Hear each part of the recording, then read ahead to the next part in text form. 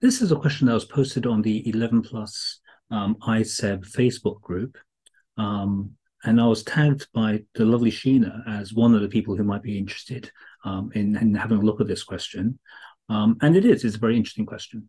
But I just wanted to point out that I'm rapidly losing my hair at a very, very fast rate. And probably from having to think about these questions on a daily basis. So I just wanted to thank Sheena for the increase of my hair loss. And for those who don't know who Sheena is, she's an author of one of these amazing 11 plus vocabulary books where she entwines the story and you actually learn vocabulary at the same time. So if you haven't read them or you haven't got them, make sure if your child's doing the 11 plus or they just want to learn, improve their vocabulary, please go check out those books because they actually are amazing. The only reason I'm not saying the title is because I cannot pronounce Welsh words. So please forgive me, Sheena. And the question here now, so a 5-digit number has the following features. If we put the numeral 1 at the beginning, we get a number 3 times smaller than if we put the numeral at the end of the number. Okay. In other words, if you think the answer is the number 3, 4, 5, 6, 7, then you want the number 1, 3, 4, 5, 6, 7 to be 1/3 of 3, 4, 5, 6, 7, 1. But it isn't. So what is this number? Well, firstly, we really need to understand, well, what's going on mathematically when we put a number 1 at the beginning and what happens mathematically when we put 1 at the end of the number. So it's not so much a trick, it's more about analyzing what's going on. So quite often people put these things down to tricks, but the more you analyze these questions and think about what's actually happening, you begin to actually understand the way numbers are structured. So if I say I've got this mystery number, 5-digit number X, if I put a number in front of it, I change the number a bit. So this is not algebra. This is not 1 times X. This is the number, the digit 1 in front of this 5-digit number.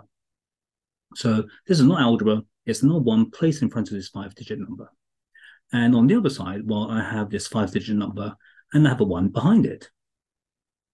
So again, this is not algebra. This is a 5-digit number, whatever it may be, and I put a 1 behind it. But mathematically, what's going on? Well, if I have this 5-digit number, let's say 5, 4, 3, 2, 1, and I put a 1 in front of it, what am I doing? I'm taking this 5-digit number and I'm actually adding 100,000 to it. And I'll show you. So if I have 100,000 and I add 5, 4, 3, 2, 1, well, I get that number there. So that's mathematically what I'm doing. When I put the number 1 behind this 5-digit number, well, 5, 4, 3, 2, 1, and I put another 1 there, well, what am I doing now? Well, I'm making this number 10 times bigger, and then I'm adding 1. So I make this 5, 4, 3, 2, 1, and a 0. So I'm making it bigger. And then I add the 1 to it. Well, to give me that number again. So that's what we're actually doing mathematically. And we use that to actually help us solve the problem. So let me just move those out of the way first. I'm moving just slightly further down first. So in this case, I'm taking my 5-digit number and I'm adding 100,000 to it. And on the other side, I'm taking my 5-digit number, I'm multiplying by 10, and I'm adding 1. So that's the actual mathematical process. So now this is algebra.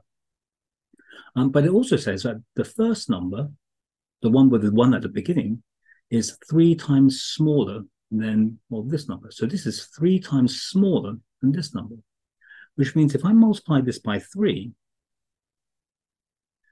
well, they're going to equal to each other. And so we've got our algebra statement. And then from there, well, it's actually just a bit of simple algebra. I've opened up the brackets. Well, I get 3x plus 300,000. And on this side, well, I get 10x plus 1.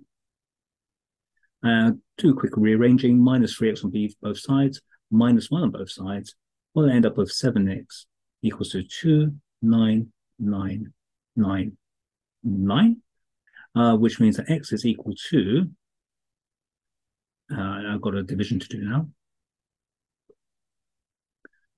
So 7 divided into 2, 9, 9, 9, 9, 9. 2 into 20, 7 into 29 goes in 4 times, with a remainder of 1. 7 into 19 goes in twice, with a remainder of 5. 7 into 59 goes in 8 times, with a remainder of 3. 7 into 39 goes in 5 times, with a remainder of 4. And 7 goes into 49 exactly 7 times. So our number is, 42857. And the two numbers that they're talking about is 142,857.